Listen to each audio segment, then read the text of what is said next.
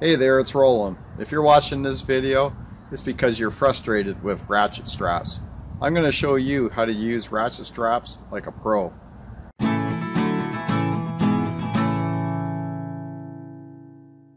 Okay, so the first thing you want to do is have your ratchet strap in two pieces.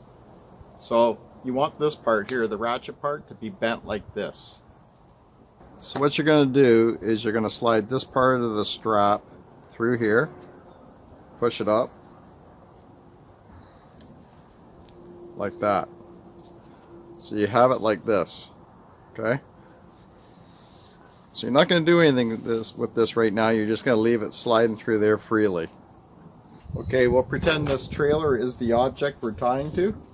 So we're going to hook this part, not the ratchet part, we're going to hook this to the object.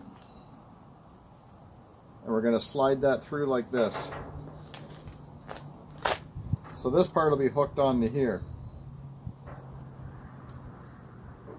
So then you're just going to strap this up. Now you're going to use your ratchet. And this will be tight.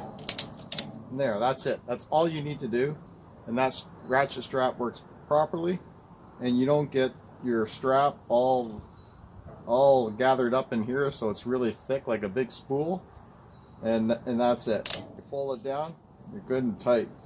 When you want to undo this, you just go like this, and you pull the spring part here, the lever. There's one in here, and you just work it like this, and it comes undone. And you can leave it together, or you can take it apart for the next time. It's up to you. Okay, I'll show you one more time from the beginning.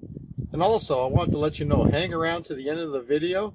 I'm going to show you how you can use ratchet straps on things like motorcycles, ATVs, or any precious object you may have that you don't want them scratched from the hooks from these ratchet straps. That'll be at the end of the video, and I'll send you to another video to watch that one. So I'll start from the beginning. So remember, we bend it so it's like an upside down L. We're going to run this strap through. So we're going to run it through here. And we're going to push it back up through here. If it wasn't so curly, it would go easily. There we go. And this is the part of the strap we want down here to our tie down. So I wouldn't normally strap a motorcycle here, but I'm just doing this for an example.